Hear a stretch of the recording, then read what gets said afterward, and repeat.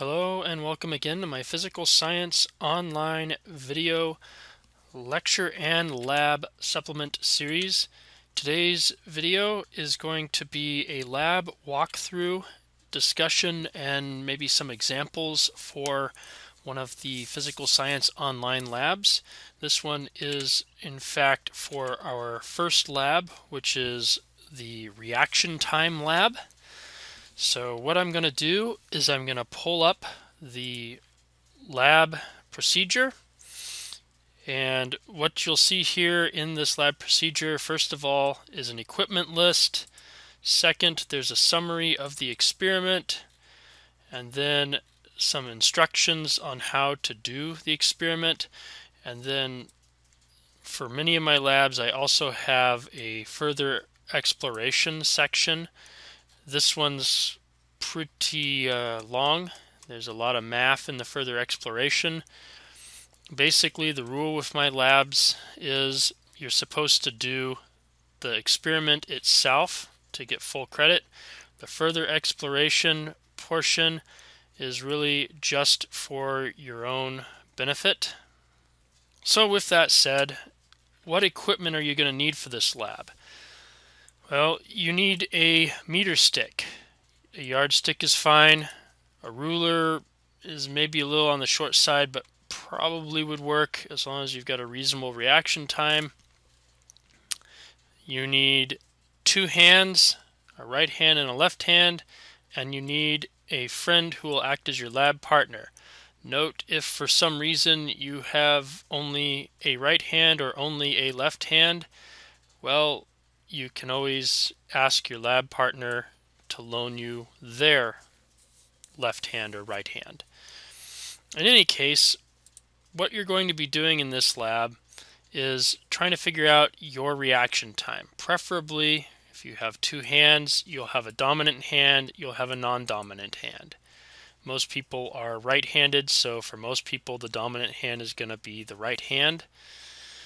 And basically what you will be doing is your lab partner will hold the meter stick so that it is above your hand, just hovering slightly above your hand. Then they will, without telling you, let go of the meter stick and you will try to catch it. So you can see my other video via webcam for how this should look in setup. Basically, to recap as a drawing, your start position should be something like this.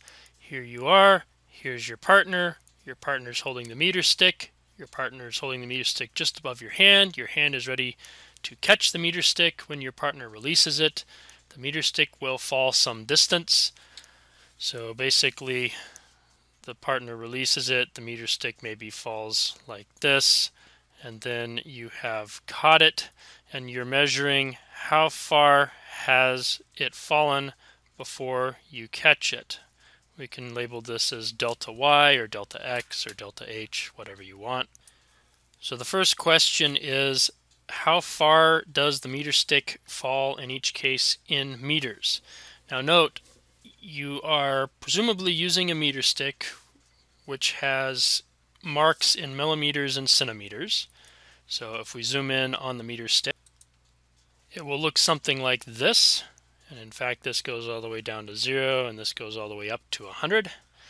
So 8 centimeters, 9 centimeters, 10 centimeters, and these smaller tick marks each represent millimeters. So this would be 8 centimeters plus 1 millimeter, or 8.2 centimeters, 8.1, 8.2, 8.3, 8.4.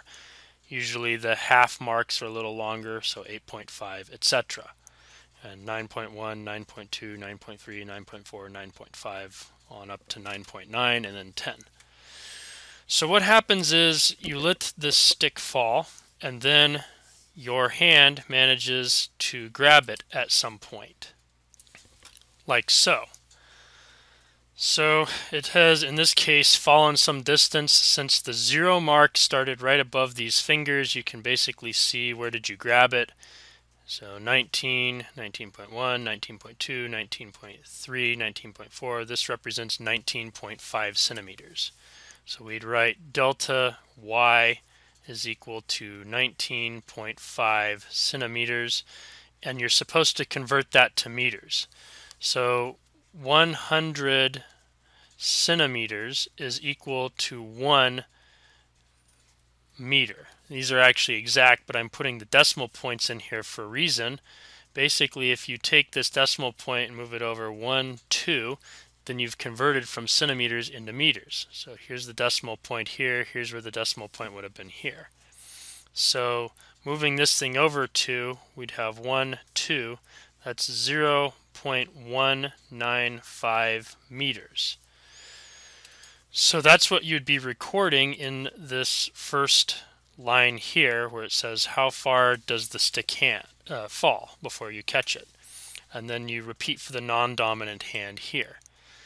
In the event that for some reason you can't find a meter stick that has centimeters on it, and all you can find is rulers with inches, well, you may have some problems then, but for example, maybe this happens. How do you deal with that? Well, the conversion factor is that 1 inch is equal to 2.54 centimeters. Now, the thing you got to be careful with on the inches thing is that if you count how many divisions they make, it's typically not 10. So these little tick marks on the rulers usually don't actually represent 0.1. Instead, they represent something like 1/8 or 1/16. So this 1 inch, you might get, let's say, 1 and maybe, let's say, 3/16 inches. Or more realistically, maybe you have 6 3/16 inches. So how many is that in meters? Well, we have to do a conversion in order to get the answer there. So let's get myself a little more workspace. Obviously, the meter stick would continue here, but I'm going to just break it. So your conversion is that you have 6 3/16 inches, which is equal to basically 6 plus 3/16. So let's first figure out how many 3/16 is. So 3 divided by 16 is equal to 0.1875. Add 6 to that. So here's how many inches that is as a decimal. So this is 6.1875 inches. And then you have to multiply that by 2.54 centimeters per 1 inch. And since we're doing this anyway, we might as well go the full conversion, 1 meter per 100 centimeters. These are actually both exact conversions. So we'd take this number, we'd multiply by 2.54, then we'd have to divide that by 100. So this 6 3/16 inches is really 0.1571625 meters. Presumably, you don't really know it to that much detail, so I would probably end up recording that as delta y is approximately, say 0.157 meters. Keeping 3 significant figures is fine for now. You're going to end up doing some averaging later, and it'll kind of come out with the wash. So the next step is that it wants you to figure out what the time is in seconds for this fall distance. So the equation that you're using is that the time in seconds is twice the distance in meters divided by 9.8. If you're taking the lecture version of this class, you'll discover that the reason why that is because this meter stick is in what's called free fall. And so the equation that describes an object in free fall looks like this. Delta y is equal to 1/2 times g times t squared plus whatever the initial speed was in y times t. you're dropping it, so this is actually 0. When you drop an object, the initial speed of the object is the speed that you're moving when you drop it at. Since you're standing still, this should be 0. And this term right here is freefall acceleration. So freefall acceleration is basically 9.8 meters per second squared. That's as long as you're standing somewhere on the earth while you're doing this. Presumably, since you're taking a physical science class, you are in fact standing somewhere on the earth while you do this. Okay, so basically what's happening is we're rearranging this equation so that it says t squared is 2 delta y. And then if we want to get rid of the squared here, we take a square root of both sides. And this was a gt squared, so we'd have to have divided both sides by a g first, and then take the square root. So this is what the time is going to look like, and it will give you the time in seconds as long as you have this distance in meters, and that's why we went ahead and converted this to meters. So let's get that time for both these distances. So what would that look like? Let's give me a little more workspace again, and the two fall distances that I have to work with, basically I had this one from one example, and I have this one from the other example. So let's say that this is delta y1, maybe this is delta y2. So t1 would be square root of 2 times delta y1, which is 0.195 meters, divided by 9.8 meters per second squared. And you can see here that we have meters, and then the other unit is per second squared. So per second squared is in the denominator. That's the same as if you had seconds squared in here. So now we can throw everything into our calculator and get as follows. The order I have to go in, 2 times 0.195 divided by 9.8, and you get this number, and then you want to take a square root of it, which is this button. So the time is 0.19948. So we might record this as 0.199 seconds. So that is the fall time for number 1. For number 2, we'd have t2 is equal to square root of 2 times 0.157 meters, that's this guy, divided by 9.8 meters per second squared. And again, meters and meters could cancel out, and so you're left with the over per second squared, or second squared. You're taking a square root. So t2, if we throw these guys into the calculator, is going to be 2 times 0.157 divided by 9.8, and then we take a square root and we get 0.178999, so that would be 0.179 if we round it off to 3, 0.179 seconds. Okay, so maybe this represents the left hand and the right hand, or vice versa. So that's what you'd be recording in these two places.